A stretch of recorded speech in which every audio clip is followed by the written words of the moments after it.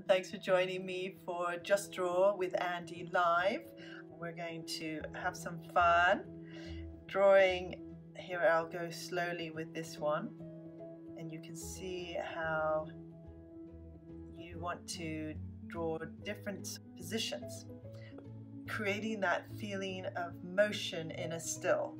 So for example, this one, we're going to take a very simple panda and we're going to move this little chap over here, and we're not going to just draw the panda sitting with his arms down by his side. We're going to give him some motion this time.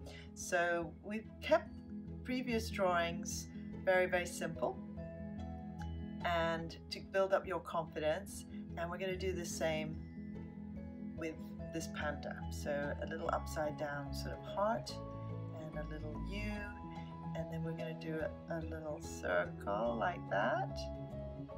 I hope you're doing this at home.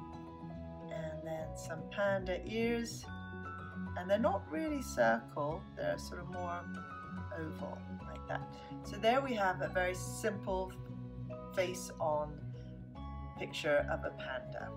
And then we're going to draw his body, but this time we're going to have his arms behind his back, or maybe put his arm up like that, color that in. Very simple shapes, and let's have him dancing. Okay, so we'll have him dancing. So now there's a little bit of motion and a bit of a story, and that's what makes, well, cartooning very interesting, and it makes any image, just gives it a bit of a twist. So I'm going, oh, I think I've got a message. Oh, thank you. Someone's just said it's very cute. I'm just going to draw now a little bit more of an ornate version of this panda. So let's take it at a different angle. Right, so let's put him slightly on an angle. And I'm going to draw a horse for you in a minute, and a snowman, and then I'm just going to show you how you can do the circle a little bit off, and then the ears again, and then this ear we're going to bring a little bit forward. So now he's looking in that direction. And shall we make him, I don't know, let's have him on his iPhone, because he's bored, because pandas are on iPhones. And then we'll have his hand like this, and his shoulder coming over a little bit, and because he likes to lounge around, because we know pandas love to do nothing all day. And we'll give him his tail, and then we'll have him with his feet crossed. There we go.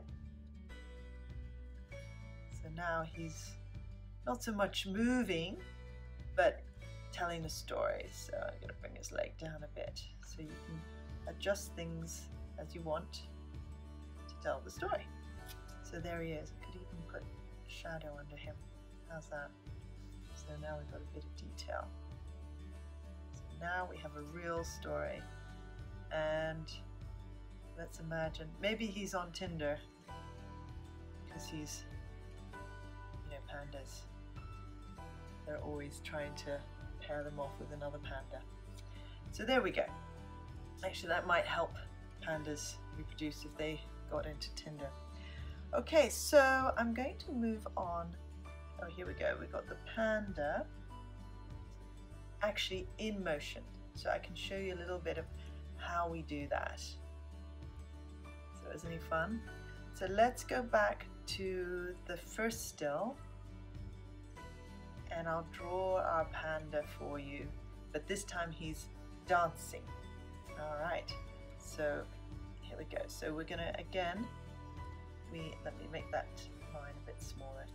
We're going to do his nose, and we now know how to draw slightly on an angle.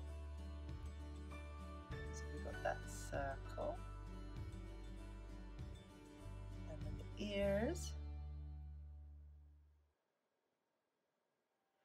And let's put his paws up like that. One arm, two arms. Big fat belly. Tail. And then he's kind of doing the splits.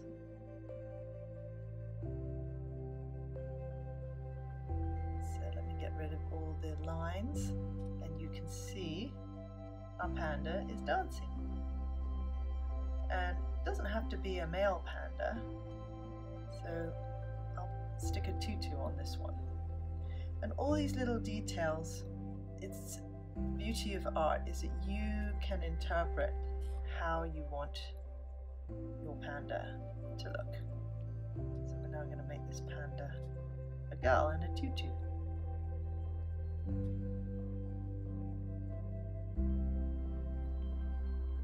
Right. So there's our panda, and let's show him dancing again.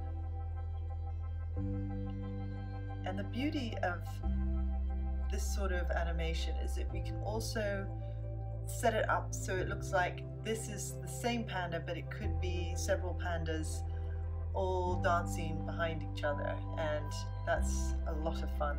I've created a background to make it a bit more dreamy and surreal, because we don't see pandas dancing, so there's no rules. That's the beauty of creativity. No rules. We love that.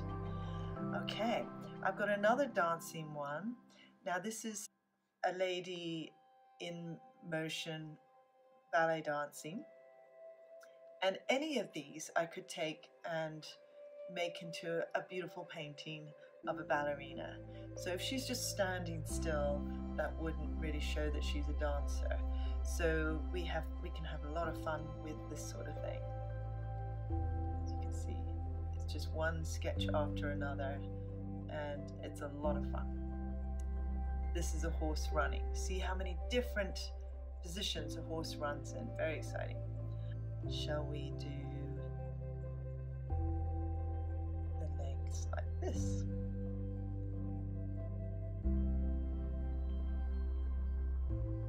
Okay, and now the horse's feet are coming together. And the tail sometimes moves in a different way as well. So this time that hoof is further in. And if you want to exaggerate, you can always put some shadow on there. And why don't we add some, I don't know, put this horse in the Wild West. There we go. So, what other animals can we do?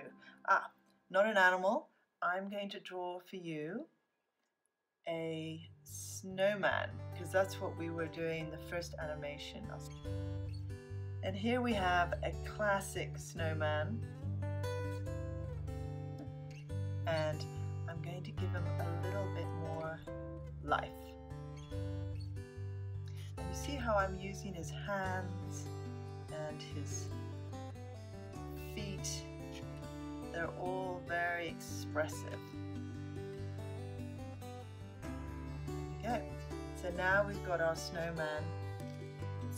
I would have to, if I was animating, I'd have to draw probably 140 of those movements, but each one counts. So